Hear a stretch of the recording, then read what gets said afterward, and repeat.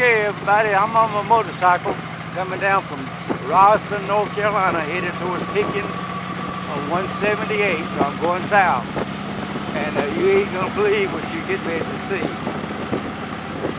So stay tuned, you're gonna see trees everywhere. So just stay tuned.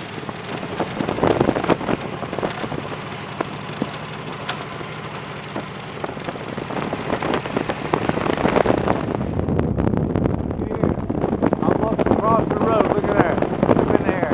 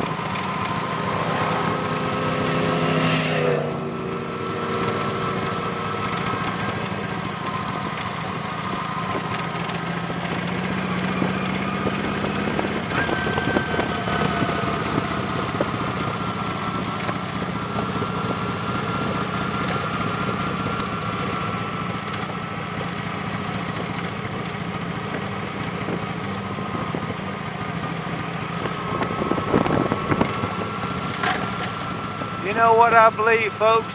And then you might think I'm wrong, but I truly believe that God took out these trees so they won't fall on nobody. That's my belief, y'all. You can believe what you want, but I truly believe the way I'm looking at them, the way they fell, it's like he just took his hand and went straight down 178 up here in these mountains and got these trees out of the way so they won't fall on people riding motorcycles like me or in their cars. Ain't that, I truly believe that. It's the way I'm looking at it as I'm riding. Look at that. These trees may have fallen and killed people. God took them out at one swing. That's what my belief. So y'all got y'all's and I got mine. And I truly believe that. And so, let's thank the good Lord for what he did. He got these trees out of the way so they won't fall on nobody. Look at that. Why are they just right here on this road? You don't see them hardly in the forest down there. I've been looking in the woods for fallen trees. You don't hardly see them. It's just here on the road. So what does that tell you? I believe the good Lord took them down. He did his job, got them out of the way. Look at that. See, look at that. Why they're just on this road. If you look down in the woods, you don't see none down. It's just here on the road, 178. It's just like it. He came here and swept them all away. Got them down out of the way.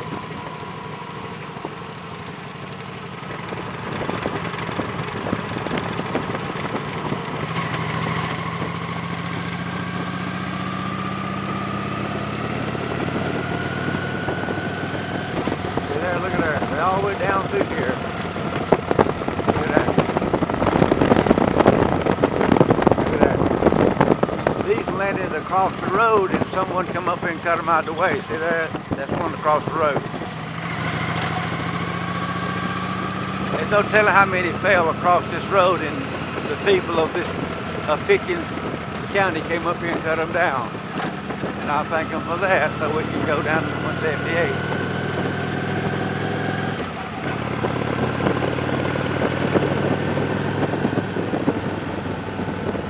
I'm probably about 7-8 miles north of Pickens. I just left Rosman, North Carolina. I'm headed back towards Pickens, so I'm headed south, I guess, on 178.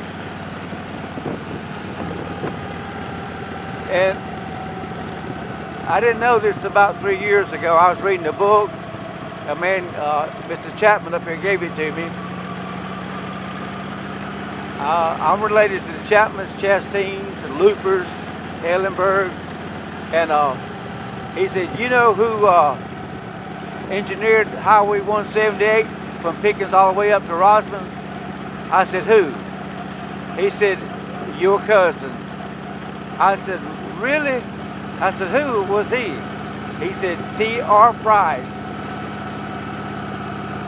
And he was on the board to name the town of Pickens. But he, believe it or not, I researched it, and T.R. Price is about my 5th cousin. Bless his heart. He must have, when he came up here and engineered this highway, he must have been drinking some booze, because this highway is crooked. Woo, it's crooked.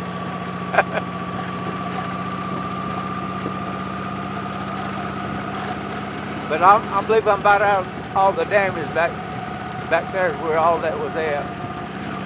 But anyway, I'll come back on here and fix any more trees down and let you see it. Well, folks, I made a mistake about T.R. Price being my cousin, a 4th cousin. He was my 4th great-granddaddy.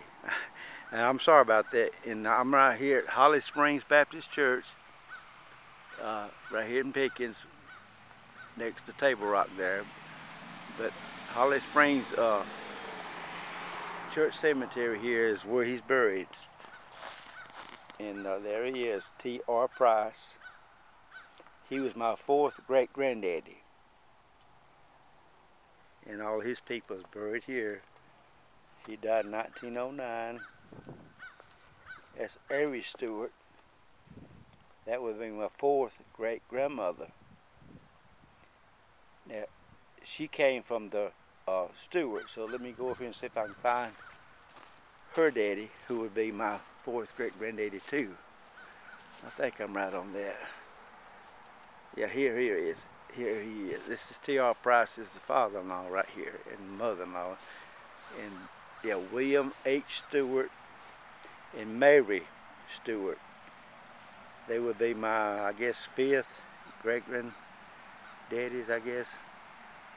But there's a lot of Gilstraps are buried right here in this cemetery. This is where my people are from. Chastines, Browns, Ellenbergs, Eatons, Reeves. You can go online and go to findagrave.com.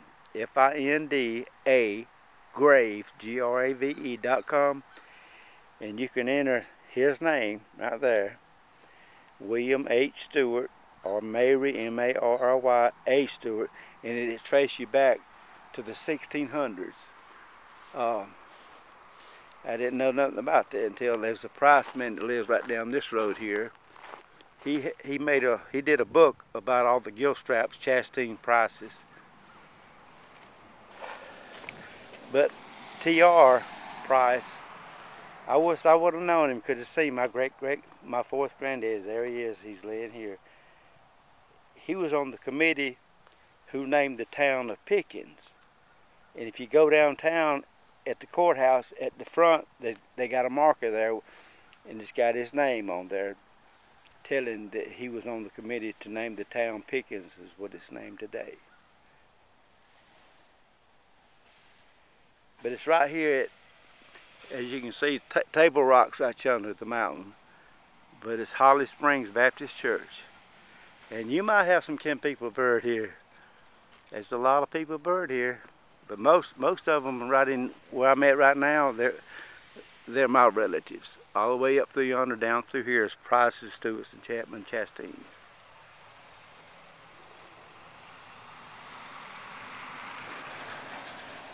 Let me go over and see if I can see my cousins.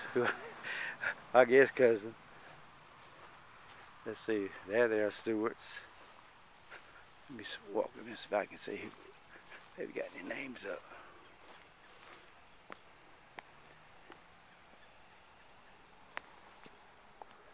Okay, there's a Martha Ann Dickey Hopkins. I guarantee you I'm kin to her, probably. Oh yeah, there we go. Gladys M. Gilstrap Moss. Yeah, my daddy always told me, he used to bring me up here from Anderson, where I'm from, and we'd come up here on Saturday afternoon. He would walk all over this cemetery and point out the people that he was kin to when I was a little boy, and I remember that. We'd walk all in here mainly. He'd point out, he said, he said, now this is your 5th cousin, this is your 3rd cousin, you know, and but Cantrells, we kin to Cantrell, there they are. Let me go up here and see, yeah, just bear with me.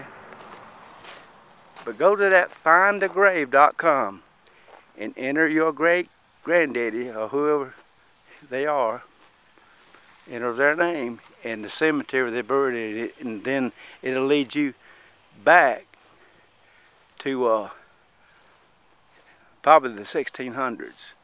And then I researched my people back to England. My daddy's people, they were from England. Here we go. Here's a Gilstrap in Ellenberg. There they are. Let's see. Let me jump over here and see if I can see who this Gilstrap here is. But I came here when I was a little boy, and I remember it. That's who is that? Martha and Robert Lee Gilstrap. All the Gilstraps. My daddy always told me, he said, all the Gilstraps are related. There was only 2 that came over here from England, Peter and John. He said, we come from the Peter side. But it's amazing. You'd be surprised where you came from.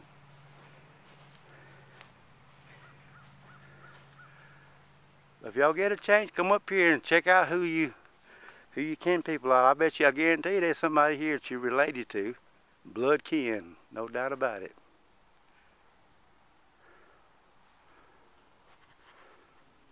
It is so pretty up here. Every time I come up here, I don't want to leave. It's just so beautiful.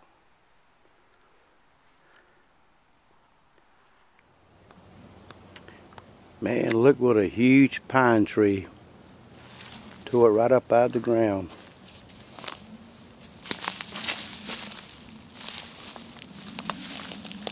They're right into the water here at Lake Hartwell. You know, it's the double bridge on 24.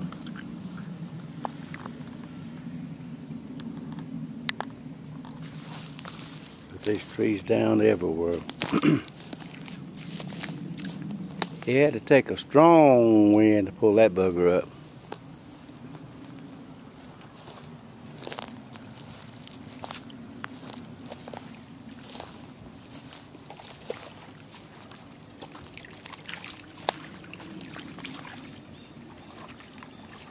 I'm just wondering who they're going to get to cut that out of that water.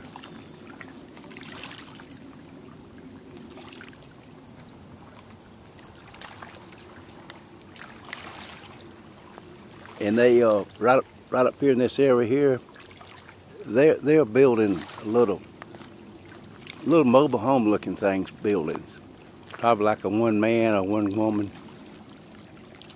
And I stopped and talked to one guy. They're gonna put like 27 in there right now, and they start at $99,000. Woo! That's unbelievable. I'll see if I can't get a video of them on the way out. Look at that.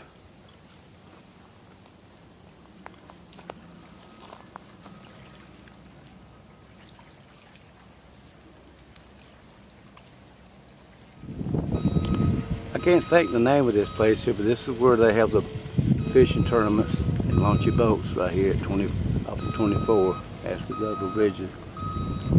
But they always doing something every time I come down here. They always working on it. I don't know what they're doing here now, but they over there doing something. It's a real nice place, I'll have to say that. Nice place to launch your boat. I noticed as you go in, they got camping spaces now. Over to the right, when you go up, you can bring your camper down here, I guess, and camp out.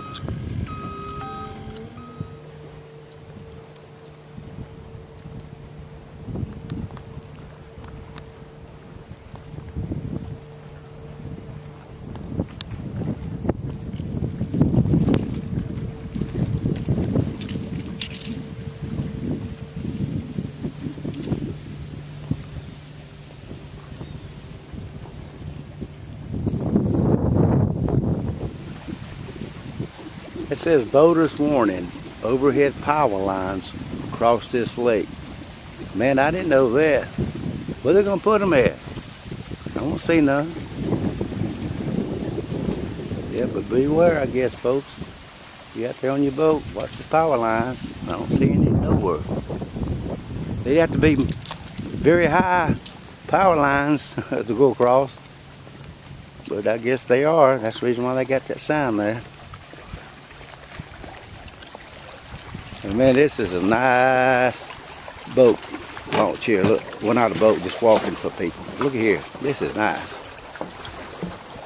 It's just a dock. I guess it's for people who want to come down and fish. Look how nice this is. It's been a while since I've been down here, but man, they really improved this place.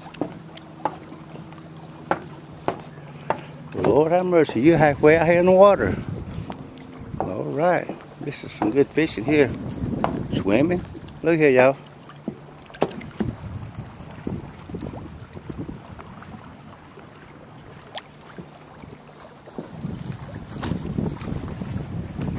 I'm trying to think the name of the place here. I can't. It's not Asbury. You know it's Highway 24. A few people from Anderson know. That's the first double bridges coming from Anderson. Then the next one's on way, way over yonder. But I'm right at the first, as you can see it right yonder. And I'm trying to think the name of this place here. Maybe this guy here walking down here will tell me. Like I say, I hardly ever come down here. I live down Broadway. That's where I normally do my boating fishing, when I do it. But it's pretty down here, boy. I like this. It's nice. There's a guy walking his dog. Maybe you can tell me the name of this.